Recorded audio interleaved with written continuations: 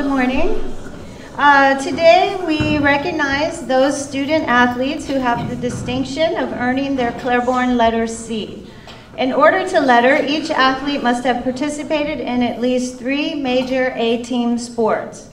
We thank all students for any participation in athletics throughout the year, whether it's just one sport or as a manager, scorekeeper, or supportive fan.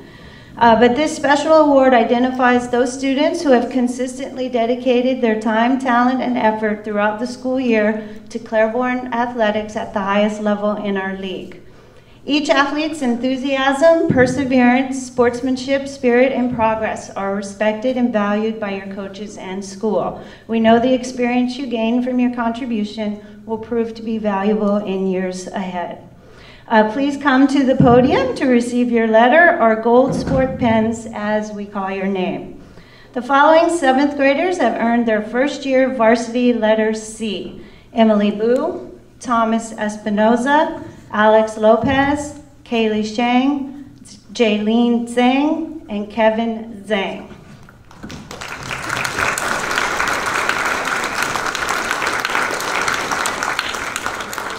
Also, all 6 of these 7th graders participated in all 5 sports throughout the year. Let's give them a round of applause for their participation.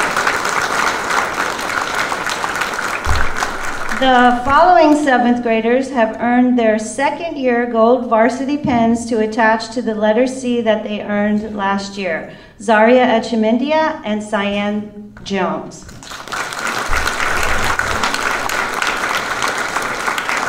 And Cyan also participated in all 5 sports this year.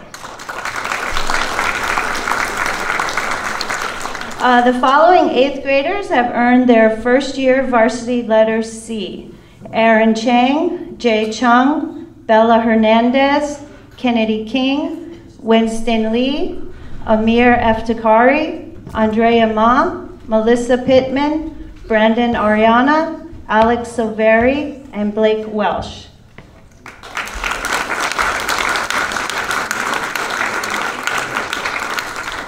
Also, Jay, Bella, and Kennedy all participated in all 5 sports this year, earning their gold paw. And the following 8th graders have earned their 2nd year Gold Varsity Pins to add to the letter C that they earned last year: Estella Baki, Chelsea Chang, Samantha Frick, Kyle Haddad, and Piper Kibbe.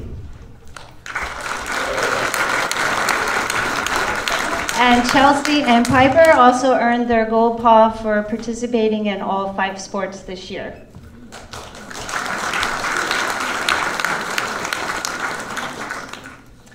Thanks to everyone for your participation, and we look forward to next year, and let's give them a final round of applause for their effort.